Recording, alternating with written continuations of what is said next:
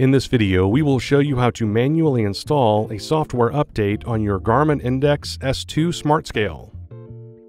To start the update process, you will need to turn your scale over and remove the battery door.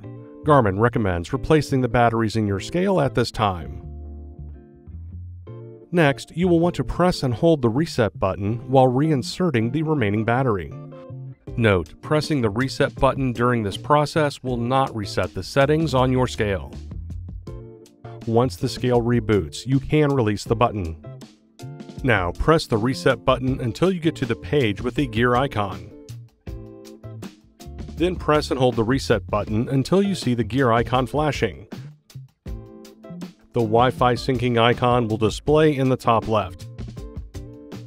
This will cause your Index S2 Smart Scale to start installing the software update. You will see a sequence of 3 progress bars on the display.